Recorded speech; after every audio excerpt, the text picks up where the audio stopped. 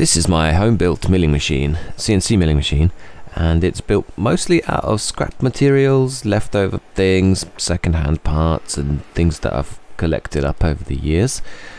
Cheap or free is the name of the game. It's filled with sand and it's a fully welded steel frame, and it has been busy over the last few weeks making some actual parts. It's had a few upgrades and it's been chomping through metal. Mostly aluminium, but it did do some cast iron, some steel and quite a bit of Delrin. And just before I show you the parts, I would invite you to lower your expectations.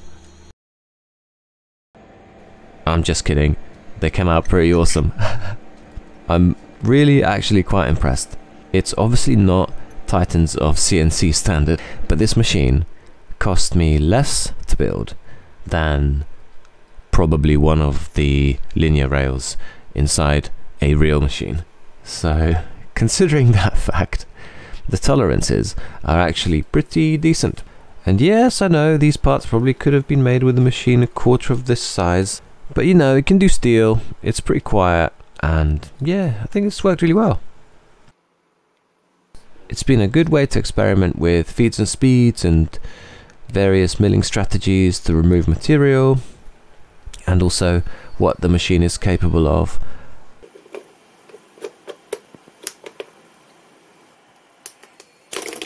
And in the end, it's made some pretty awesome parts. If you want to see some progress that I've done on the mill, some upgrades and some future plans, then stick around. Otherwise, I hope you've enjoyed the video.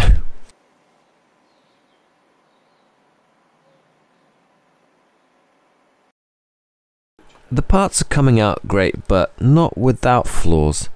The most frustrating thing I've been battling with is backlash. You can see the evidence here in this pattern. It seemed like every time the x-axis moves, there's a slight amount of twist in the entire table. The ways are tight, the gibs are tight. It's okay, but if the part is longer, there's definitely enough movement to snap an end mill just on the backlash compensation move. Another thing about backlash compensation is that it makes operations incredibly slow. It has to pause a little bit while in every circular move or every arc move where the direction changes, it needs to pause in order to advance really slowly, which is necessary because otherwise it will snap small end mills, which it did. I snapped 3mm end mills just before I figured this out. So it just makes operations excruciatingly slow, especially helix moves. And another side effect is when it pauses the travel, it leaves swirl marks in the surface, and it's also rubbing the tool. So you can see north, south, east, west has a little circle. And on aluminium, it's much more noticeable there where it's paused. And as we're on the topic of backlash, let's talk about the future. So the future plan is definitely linear rails, just to remove all the backlash that I possibly can out of the machine. I want smooth, non-interrupted motion, and then eventually a fast spindle. But this is my milling machine, roughly modelled in Fusion, and I have a couple of ideas, so I'd like to know your thoughts in the comments. First idea is I would have the Z-axis moving up and down like it is on a couple of rails, and have the base moving in Y and in X as it does now. It works really well, being quite rigid. There's not a lot of overhang here, and this can be really beefed up massively.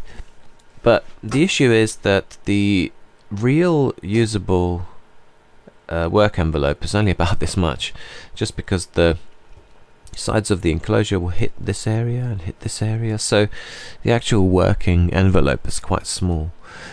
My other idea was having linear rails here and having the gantry move X and Z, and then having this be as wide as it possibly can and having that move in Y. This would actually also allow me to have a tool change carousel roughly here, so the gantry could travel over here outside of his milling area and pick up a tool this actually maximizes the workable area.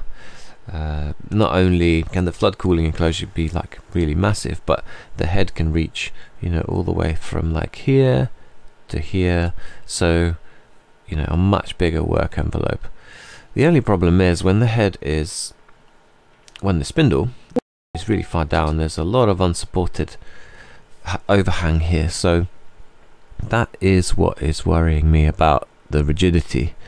I don't want to reduce the rigidity of the machine, having spent all this effort building such a strong and damped frame.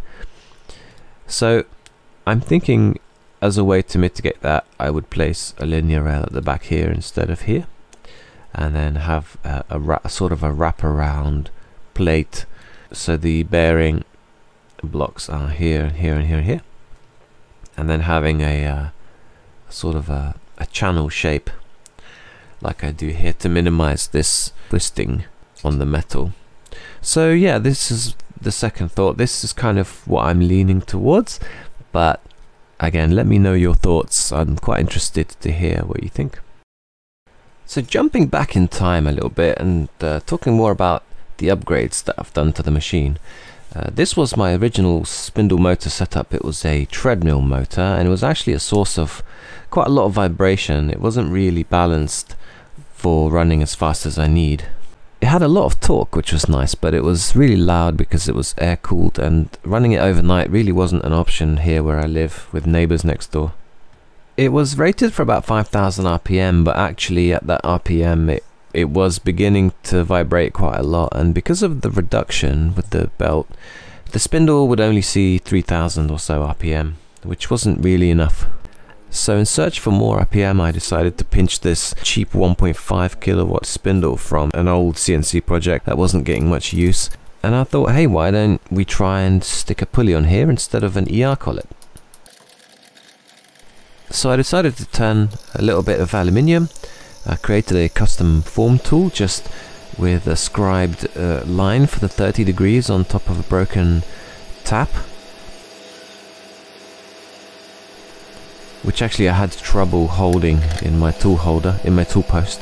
So I then used a piece of HSS bar with the same 30 degree profile, and with a couple of dial indicators, I just did one groove at a time, going back, checking that they are exactly 2.35, I think, millimeters apart, and that the depth is correct.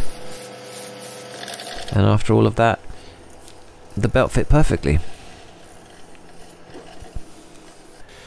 I brought it to about 10 microns undersize, I think, and then I just used a tiny little grub screw just to locate on the flat of the shaft.